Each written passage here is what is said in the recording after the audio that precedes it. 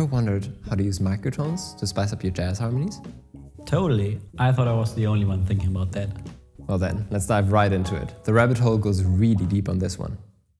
Here between the lines. Man, I want to jam a bit. Is there any tune we can jam on in 31, Ted? Totally. Why not play blues together? Sure.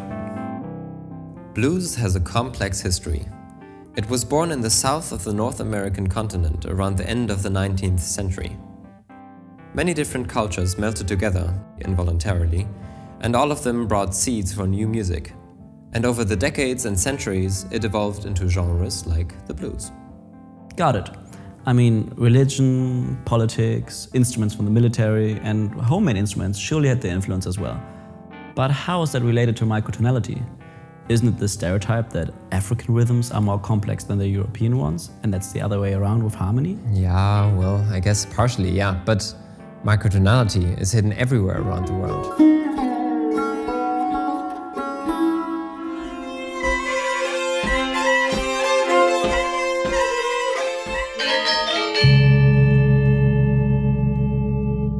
In this case, however, we just need to take one further step on the map.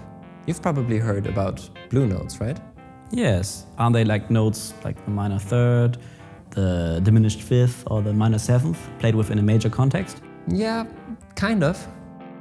A typical explanation lies within the minor pentatonic, which is common in Western African music. Usually Western theorists say pentatonic music is simply based on fifths, but it's a little more complex than that. Blues performers actually bend the pitch to reach notes off the 12th grid. It is neither a major third nor a minor third. It can be everything in between. Ah, I think I get it. It's not a fixed scale. A blue note can be a lot of different things, depending on its context, and of course, personal preference. Exactly. And now take a look how West Africa is connected to Northern Africa and the Arabic and/or Islamic culture. Did you know that actually up to 30% of the enslaved Africans were Muslims? Scales are put together differently in these cultural areas. If we translate some of their maqamat into Western music theory, we'd say they make use of neutral thirds, notes in between the major and minor third. And the degree of the in-betweenness can change depending on many factors, for example, its geographical location. This reminds me a lot of blue notes. Totally. I guess one can always go one level deeper and find potential connections. Yes. The peoples on Earth all dealt with more or less the same initial situations when first experimenting with sound. All cultures found out about the overtone series, but they all came up with individual solutions to organize things from there onwards. So I believe 31 TET can function as a system to make more different cultural approaches playable simultaneously. If we talk about blues and 31 TET, we can't not mention Battaglia.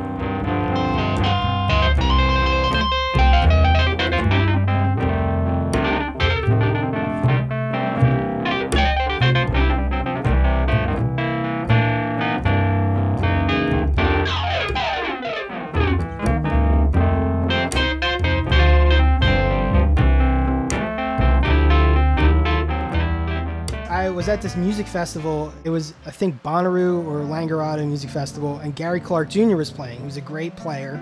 And I'm at this performance of his, and I'm like really like into everything he's playing, every note, every sound. And I'm like, I have this light bulb go off that he's bending. Everybody knows this if you learn to play guitar, but it like became very significant in that moment.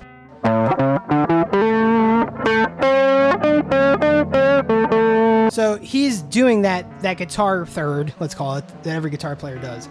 But he's getting to that same pitch every time. And I had this moment where I was like, that is the note that he wants to play. He wants to play that middle third. If he wants to play a minor third, he'll play, you know? If he wants to play a major third, he'll play that. Or whatever. But if he wants to play this neutral third, he'll play it. And he'll get that every single time. And it's like a third note that he has clearly in his head that exists. Like it's yeah. That was like a big formative experience. But it didn't really click until, I guess, earlier this year, last year, when it started to get really into Arabic music. So I had this experience where I'm in my car and I'm driving in my car and I'm doing Sammy's Rust ear training thing. And he's singing these things and he wants you to sing them back. So I'm going and singing Rust. And Rust, for those who don't know, is basically this scale. 1, a major, you know, your unison, your tonic, your major second. Then this in between half flat 3, right? Should sound familiar. 4, 5, major 6, and then likewise a 5th up from this one. You have this. And then you have this half flat 7. And then the alternate descending, sometimes they call it Rust, just goes to a flat 7. Really, it's kind of a certain way of playing it too, but there's this little thing that you always hear. It's like something happens when you have a pitch for any microtonal scale, Arabic music or anything else. Once you like have sung and you feel where this pitch sits in your body, yeah, like again and again, right? And especially if you have a name for the note and a notation, it's very different than if you're just treating it like a bendy, weird thing in between 12 notes, right? Like singing that as a note and just having it be a normal note and everybody's having fun, like makes it exist. It adds a layer of symbolic existence that you don't, like you say, you don't get if you just treat it as a bendy thing. It's the way that Maqam music looks at music that I think is so powerful, and it has so many things in it that like common practice, Western theory doesn't really have. Each Maqam has a Sair, which is sort of the general rules of how to form melodies in the course of an improvisation, the shape it should take, these modulations like I talked about, the notes that are emphasized and the way they resolve, and just like the way you play the scale. Like learning Maqam music has opened up my ears for like a lot even of Western music. Yes, like for jazz, for it's like a really good. I would recommend it to everybody. You know, it's a great experience.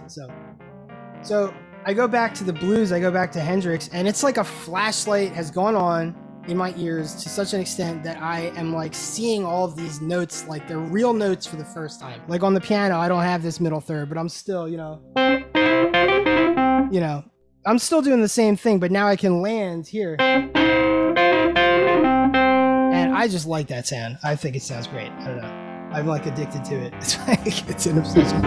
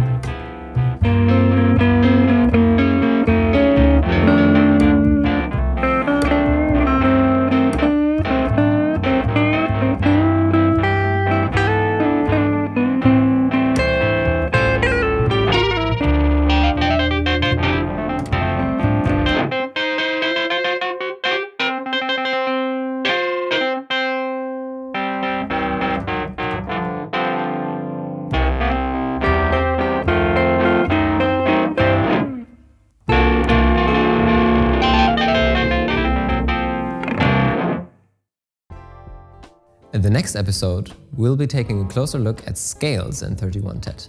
And if you want to learn more about microtonality, check out our channel, where we dive deep into other microtopics.